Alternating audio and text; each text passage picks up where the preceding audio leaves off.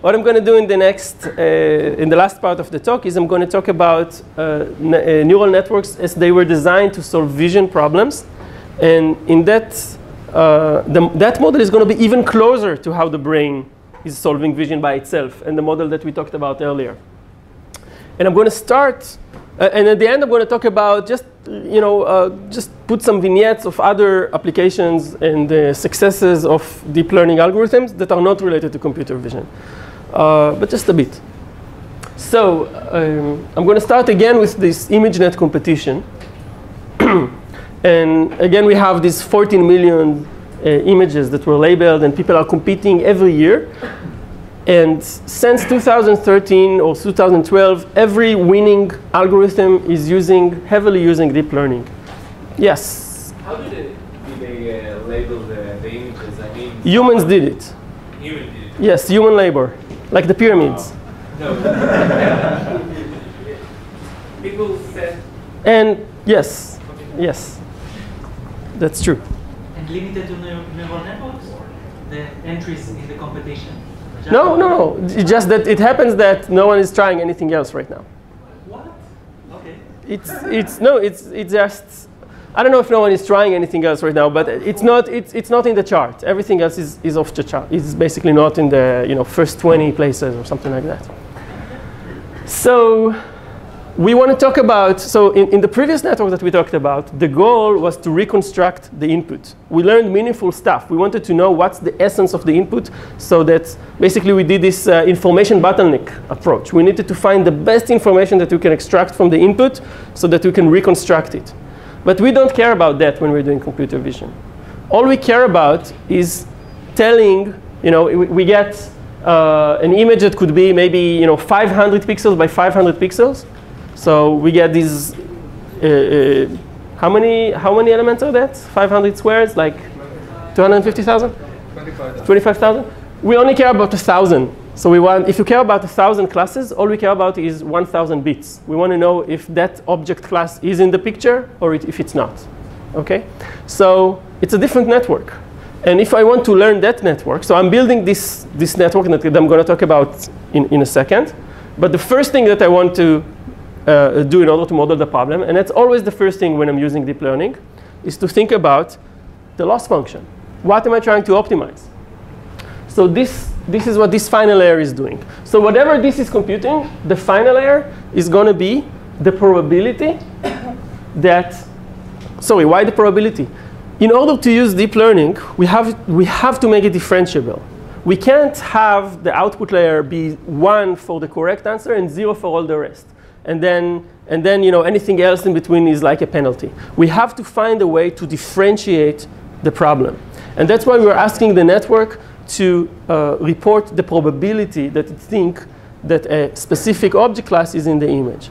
And then the penalty that we're going to use is the ln, like the natural log for the penalty. That means that if you are 100% sure that this picture has a boat, then ln of 1 is going to be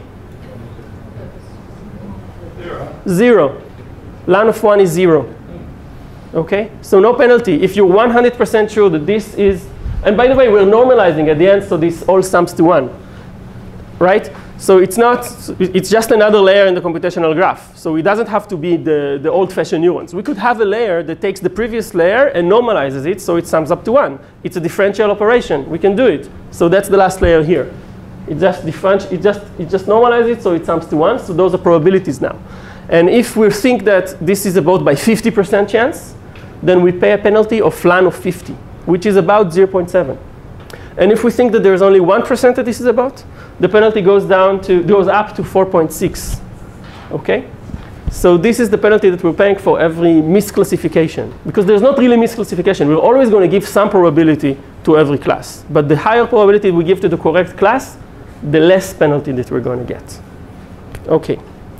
So now I'm going to tell you what these layers are doing. And these layers, there are two types here. And the first type of layer that is used in computer vision networks is the convolution layer. So convolution, what is a convolution? So think of a convolution. OK. this 3 by 3 matrix over here, that's what's called the convolution kernel. What we're going to do is we're going to treat this as like this vector that we're going to put on top of the original image. So we're starting by putting this 3 by 3 matrix on top of this 3 by 3 matrix, and we're multiplying each value to the corresponding value. Okay? So in this case, all the values are zeros, so we are multiplying this 4 by this 0, and this minus 4 by this 2.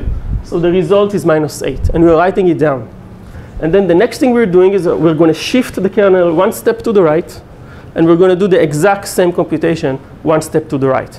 And then forward, and then forward, and then forward, and so on, and so on. So it's going to be like this.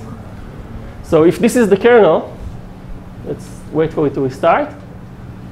We are basically computing the convolution. What it's doing is it's computing each one of these elements by multiplying the kernel values with the image values. Is this clear? The result goes into the center? The result goes into the center. So here's a small exercise. What's going to be the size? Like how many outputs is this image going to have if we apply this kernel all of the possible values on the original box, on the original matrix? So the original matrix is 7 by 7, and the kernel is 3 by 3. 4 by 4. 5 by 5. 5 by 5. I hear 4 by 4, 5 by 5. 5 by 5. Why 5 by 5? Because it's stuck, right? We can't have the center be here. Because we have to pad it with zeros or something if you want to do that. And sometimes we do it, by the way, but in this particular case, we're not. So we're limited. And this 5 by 5 turned to be 3 by 3 when we apply the 3 by 3 kernel. OK, here is another exercise. So this was just one kernel. And here, we're taking the input volume. Okay, and the input volume is an image of 32 by 32 by 4. So it's not an image. It's some random layer of the neural network. And that random layer of the neural network has 32 by 32. So there are 32 by 32 by 4 volumes. Okay? You can think of it as an image that has 4 dimensions. Okay? And we're applying a kernel. And the kernel right now is not flat. The kernel is 3 by 3 by 4, because it has to have the same depth as the original input volume.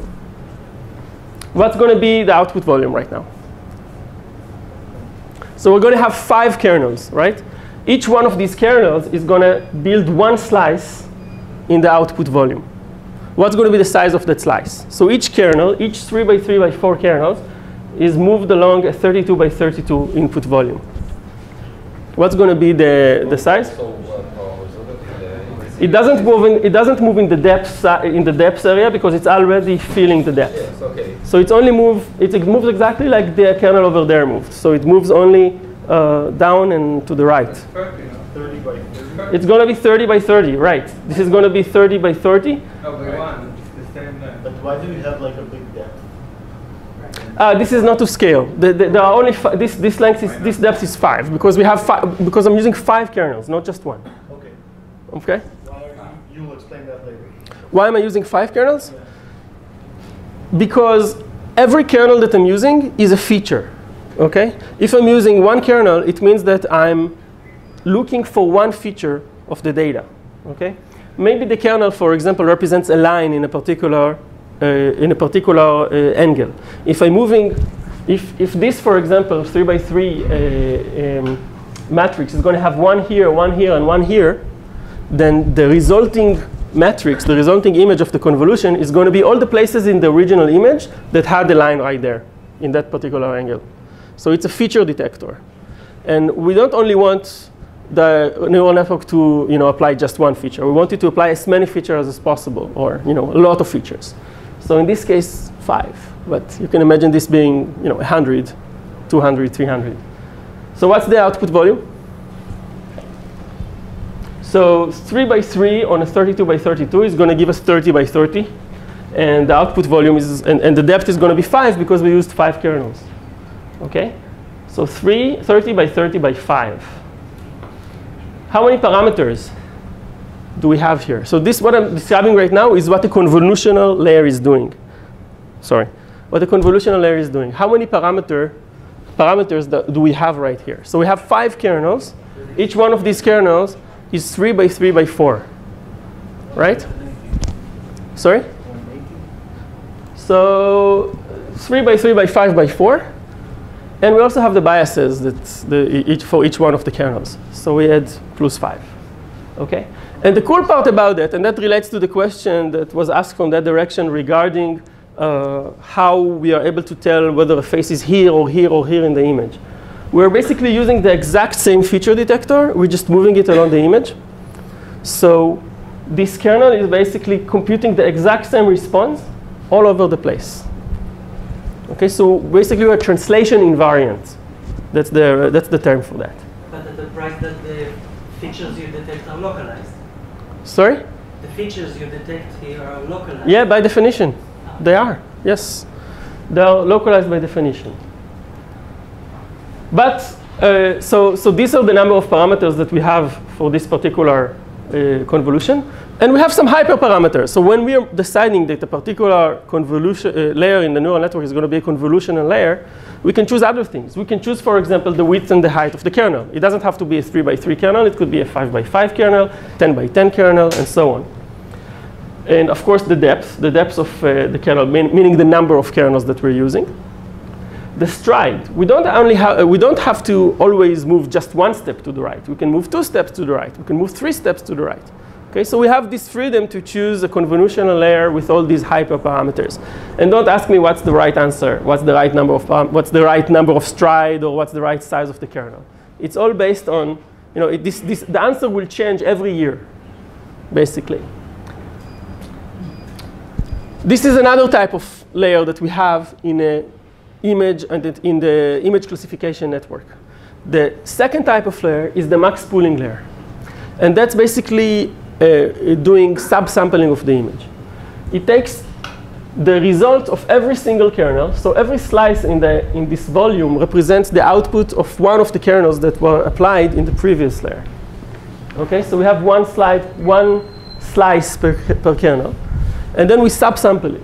We divide this slice to these tiles of 2 by 2. And we take the maximum of each 2 by 2, each 2 by 2 tiles. So if this was one of the outputs of a particular kernel, this would be the result of max pooling. We just take the maximum. So for example, if one of the kernels was computing a line in a particular angle, now the result of this layer is going to make us a little bit more robust to changes in translation. Right? If we move this line a little bit, the next neuron is going to fire, which is fine because this max pooling is going to grab the next neuron as well into the same batch, so into the same output. Now, what's the result of applying max pooling? It basically halves the dimensions of the input. We have exactly the same depth because we just took every slice and shrunk it by 2 for every dimension, but the depth stays the same. It's a way to trade off computation with respect to like the width of the image, but the trade-off is that we're using more features. We're basically increasing the width, the depth of the layer that comes afterwards. So how many parameters in this case? None, because we're just taking the maximum over each 2 by 2 area. And here we also have hyperparameter. We can use 3 by 3 areas. We can have overlapping areas. We can do a lot of other tricks over here. So that's it. This is how a convolutional neural network that does image classification look like. Usually we have a convolutional layer. Okay, so we take the maybe 1,000 by 1,000 image, and we apply 20 kernels on it. Each kernel is 5 by 5. Because the kernels are 5 by 5, the input, the volume of the first layer is 28 by 28 by 20, because we apply 20 kernels. And because we use the 5 by 5 convolution, the 32 by 32 turned into 28 by 28.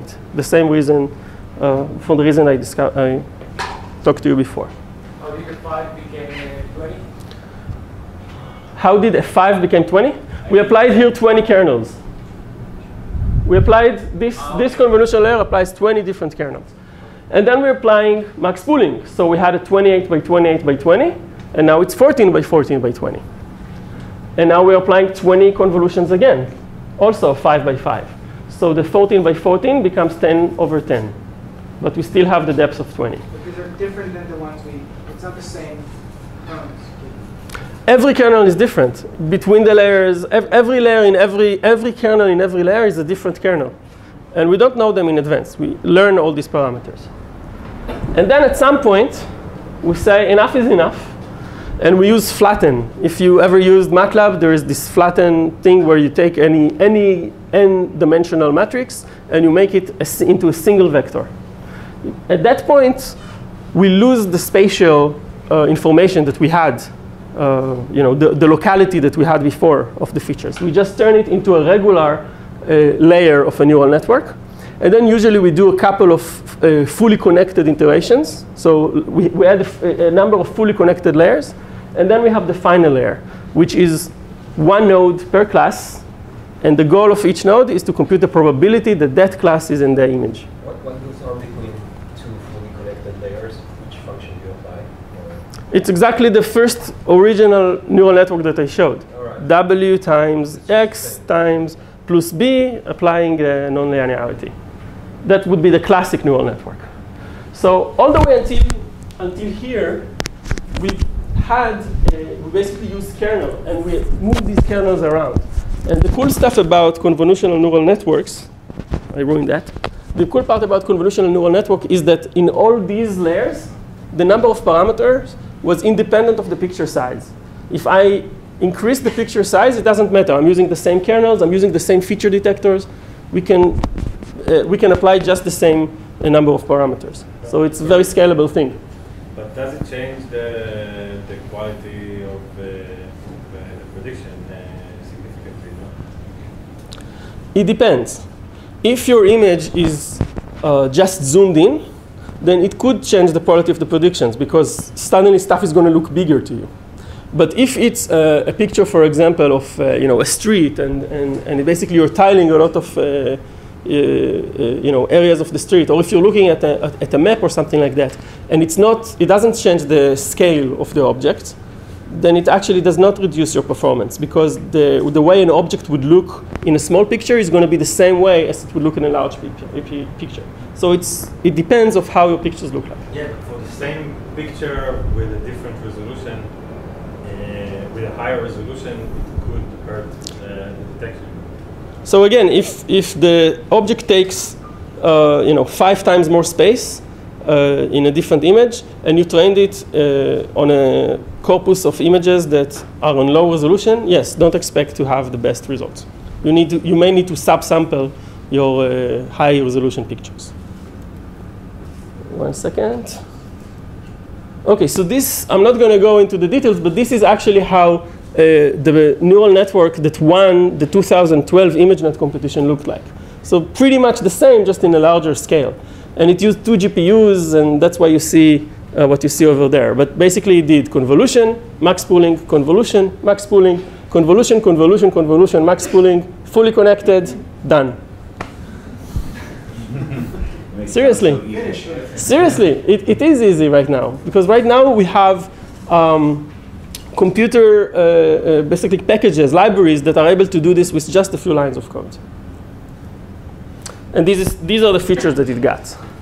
And now I'm looking at the more state-of-the-art network. And you can see the features that it got. So here you see what the features are sensitive to. And here you see the actual patches of images that got these features to basically to get activated. So you can see that we have the lines over there, and that's what got the lines activated, really these edge detector things. But then later on, we have circles, and we have squares. And now we're going to layer 3, and we have like parts of objects like wheels and different textures. And then in layer 4 and layer 5, we're starting to see animals and faces and flowers and so on. How do you get to ask a node what it's sensitive to? How do you get? It's not a trivial question at all. That's what the previous paper is about, and also the paper at the bottom. You need to the Ziller and Fergus paper talks about that. You're right. It's not an easy thing, but one thing you can do is this. So what's deep dream? So you remember backpropagation, right? When we did backpropagation, we did a gradient over, basically we found a gradient over the weights of the neural network. But the backpropagation process did not only compute the gradient over the weights. It also computed the gradient over the actual input variables. So it computed the gradient over everything. And what we did is that we changed just the parameters. We took a gradient step on the parameter space. What Deep Dream is doing is they're taking their gradient space in the input space. So they're training a neural network. They finish training the network. And then they are applying it to real images. I took this one, by the way, from Burning Man. No, sorry, not Burning Man, Midburn. Israeli Burning Man. The Israeli Burning Man of last year. And the previous to the last one. And what basically the network is doing is we're asking, if we change the input, not the weights, the input a little bit, would this make the network more excited? Okay, what would make the network more excited? The network wants to see an animal right there. It wants to see this little bird over there. There is a neuron that's very excited because it thinks that it sees a bird. So let's change the input so it looks even more like a bird. We're doing a gradient descent, not on the weights, on the inputs. That's what we're doing. And they found a way to do it on a particular layer. So this is what happens when you're doing this deep dream thing. On the first layer, we're getting these line features because this is exactly what the first layer is sensitive to. Different lines at different angles. So that's how we got that one. And then this is probably the second layer when we have all these circles. And these are the final layers, and we're seeing basically parts of animals, and this doesn't look tasty, right? No, not at all. So that's another way to visualize what a deep network sees. And there are other ways as well. There's just a new tool came out that I just read about yesterday, and there's stuff coming out all the time of how to visualize this thing. But yeah, it's not an easy thing, right? OK, what's next? So we'll finish with the technical stuff, and now just have a little bit more fun. So we have a neural network. Let's connect it to a different neural network, and we can have a sequence of neural network. So here is a neural network that translates a sentence in German to a sentence in English. What happens is that the neural network computes a vector. We don't know what it computes exactly. Sorry. Every time I start talking about a neural network, the first thing you should ask me is, what's the loss function? What are you optimizing? Okay? So what I'm optimizing is that the sequence that comes after the German sentence is spoken is going to be the correct translation. Every time the word is the exact word, basically the probability of the word that the network gave the correct translation word. And we're making this computational circuit where the network just applies the weights to the previous state after every new word comes. And then at some point, it starts emitting the German words. We can train this thing. As long as it's differentiable, we can train it. And we can give it millions of examples of translated sentences. Specifically, the protocols of the United Nations and the European Union parliaments are really good at this, and you usually have very politically aware translations, which is great. And then we could do something even cooler. We can replace the whole first part, the red part, with a convolutional neural network. So now we have a lot of images on Google that have pictures and then a description of the picture, like a caption. So we can take that picture with the caption, and we use a convolutional neural network. What's the last layer of that network? I don't know. I just have a placeholder there for a large vector. And then I'm going to apply the same idea of making sentences, and I'm going to have the loss function of describing exactly the right caption for the image. And then we have a system that gets a picture as an input, and the output is a caption for that image. And these are actual results of a neural network giving you automatic captions to images. How many classes do you have, sir, at the end? How many what? Like eventually, you're training against classes, right? Not here, on the original, on the previous. Right, so here, because this have The classes are the words. You have dictionary words. Every time you give the probability that you gave to the correct word is the penalty that you're going to get. So potentially you can have, let's say, in Wikipedia you have 60,000 concepts. So each of those can be a potential target? No, each word, not a concept. Particular word in the dictionary. If you think this is cool, the next slide is going to be amazing. This is going from captions to images. We're giving the network basically a sentence describing a picture. And the network, it's a little more complicated than the network that I showed you before, because it's a generative network, it's a little different. It paints a picture. Now, these are crappy pictures. It's not yet there. It's like watching movies online 20 years ago. But it's going to get better. Here's an example of what it could do. So this is a very large commercial plane flying in blue skies. And we got these blobs in blue skies. And then you ask it for a very large commercial plane flying in rainy skies. And you get rainy skies with something that looks like an airplane in them. And it's really good. And they watch the best image in the corpus that looks like that. And it doesn't look like that at all. So it's actually making new concept, new pictures as it goes along. OK, so what's the future? So the main the main thing that we learned in this whole deep learning odyssey is that everything that you can differentiate, no matter how deep it is, you can learn. And the next thing that we're going to do is we're going to differentiate things that we don't think are differentiable. We're going to differentiate code. We're going to differentiate computer programs. We're going to differentiate the reward function of a game. There's a deep network that already knows how to play Atari games really, really well. And we're going to differentiate words and sentences and stories. We're going to make everything differentiable so we can learn it. And yeah, then the next concept that's going to come along is a neural Turing machine. We're going to learn a network that is able to interact with memory. It's going to be able to read to memory, to write from memory, to apply an operation on a memory. And it's all going to be learned in this approach. So that's it. Oh, sorry, resources. It's almost it. It's very easy to get into this business. There's an outstanding research community. Everything is online. Everything is published for free. All the papers are free. There's a huge development community. There is, I don't know, maybe 10 different libraries or 20 different libraries that are state-of-the-art deep learning. And you have them for Python, for C++, for Java, for Lua for some reason. Sorry? Yeah, for Lua. That's actually one of the best ones, the one for Lua. And almost everything is shared and free. There are tons of tutorials online. If you like the vision stuff about convolutional neural networks, then Andrej Karpathy class in Stanford is the way to start.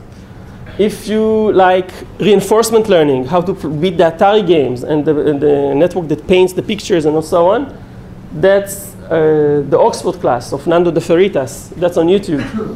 The Google TensorFlow documentation is a really good one on how to use their software and in general about about neural networks. And there's the Deep Learning Net tutorial, which is that's got the concept running. This started in like 2007 even with the basic element of neural network. So thank you very much. This is it.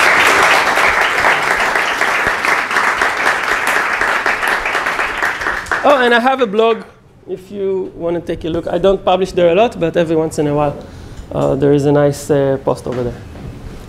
Okay, thank you.